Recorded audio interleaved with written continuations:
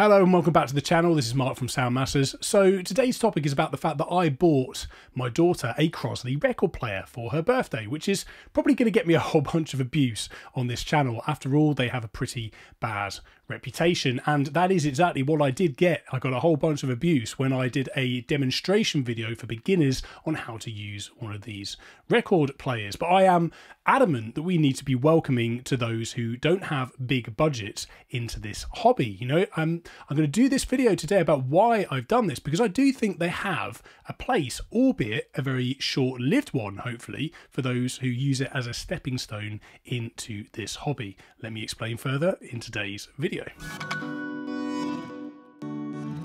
So yes, despite the fact that I know that they're not particularly good, I did buy my daughter a Crosley Record Player for her birthday because she asked for a record player for her birthday. There was no prompting for me. It was really nice that she actually came to us with that as a suggestion when we asked her about birthday gifts, probably because she's shown an element of interest in the stuff that I do, stuff that I listen to, the stuff I have in this room, particularly a lot more recently, and she really enjoys our family listening sessions of records of an evening in the living room as well. That being said, she is only 7 years old, and I want to see if this initial interest goes beyond the novelty before we invest in anything more expensive or more complicated. If she enjoys this, shows further interest, I'll add some better speakers to that Crosley Record Player. If she goes beyond that, still shows an interest, then we'll look at upgrading the turntable as well. So of course I'm aware that these are essentially a fashion accessory bordering on toy. They track clumsily, they don't sound very good,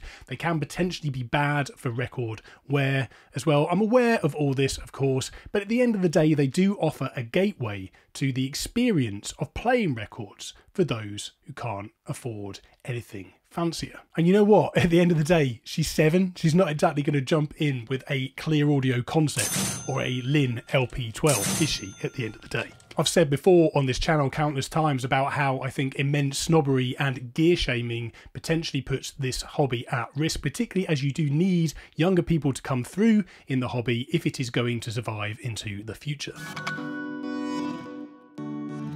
And you know what? So far, none of these bad downsides, if you like, from the Crosley Record Player, not even the tinny sound that comes out of it, have so far dampened her enthusiasm for the entire process. She describes it as her favourite gift from her birthday. She just loves the fact that she can enjoy music in her own bedroom, a space that's 100% hers where she can chill out and relax. And, you know, in part, this is exactly what this is all about. It's about a love of music, sharing that with our loved ones, sharing that experience. I guess, you know, she shares something that she's now got an interest she can share with me as well. And, you know, it's just beyond the sort of instant gratification and abundance of modern streaming platforms. And anything like that, I think, should be encouraged.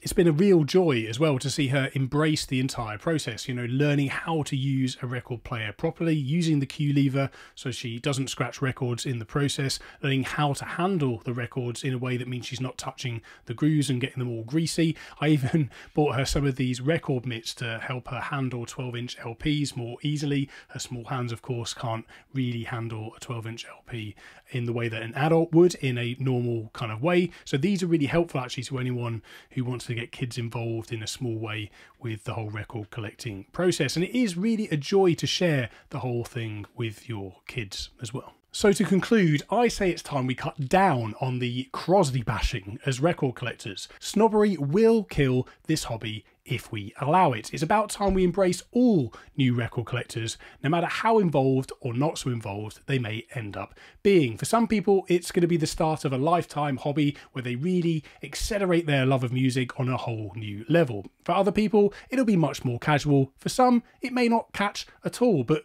for those of you who may choose to, you know, throw your toys out of the pram because they've bought the wrong gear in your eyes, I think that just makes us all look like elitist snobs. But, you know, that's just some of my thoughts. Let me know yours down in the comments of this video. But that's all for today. If you would like to support this channel further, please do check out the discount codes in the description of this video that are always there to help you get money off vinyl gear to enhance your hobby at no extra cost to you. I get a very small commission and I appreciate your support. You can also support me further on Patreon. You'll get exclusive content every single month once once again, thank you to those who already support me on that platform. If you're new to this channel, please do consider subscribing. I would love to have you on board my vinyl journey with you guys. And until that next video, do keep enjoying the music, and I will see you in the next one. Cheers.